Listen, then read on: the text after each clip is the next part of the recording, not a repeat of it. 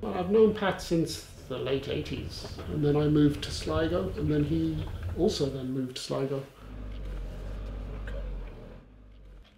Pat lives on his own, so when COVID hit, I had to start bringing Pat his shopping on the weekends because his system for getting shopping had fallen apart. But also, Pat wanted to get back to work. His mobility makes it difficult to get in on his own, so having me here once a week, getting him into the studio just worked. And then I started working. One of the things that came out of this was, for both of us, I think, it was to make work with no purpose. I'm now 86. I have been doing this for more than 60 years. I'm not aiming to do anything, but I just do it. You know, I don't consider myself a painter, but I paint. It's moving from the noun to the verb.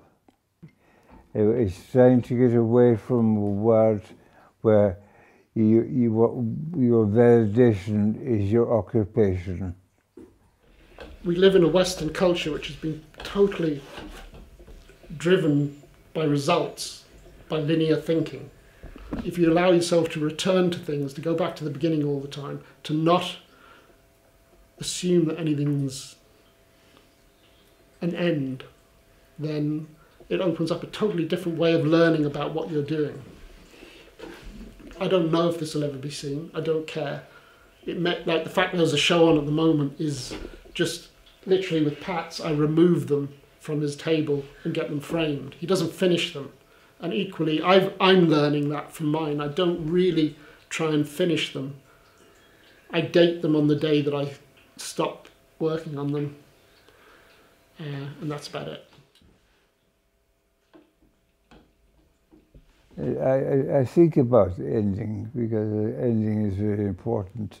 What occupies me now is I discover things about myself and about the world and about other people, about things that I didn't know before. So you're making these discoveries all the time. Life is full of surprises. Every day is new. Everything that happens has never happened before. So why aren't you surprised? That's where I first saw you, Pat. That's where I first saw you, sitting with Paddy Graham. It's interesting, initially when I started I thought I paint the same thing every week. And now I don't even give it any thought. It's not really anything other than showing up each week and painting.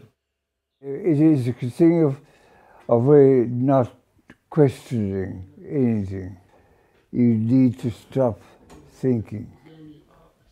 If I'm all the time preoccupied by what's going to happen tomorrow, I'm not present today. You're just looking at a shell. I don't think we say anything from one other than I'm finished, I'm ready for lunch, I've had enough. I think that's what makes it possible to hang out together, is that we can spend a lot of time saying nothing. It's harder to make friends as you get older, so in a way, for me, yeah, it has been an opportunity to kind of grow a friendship, and without not consciously.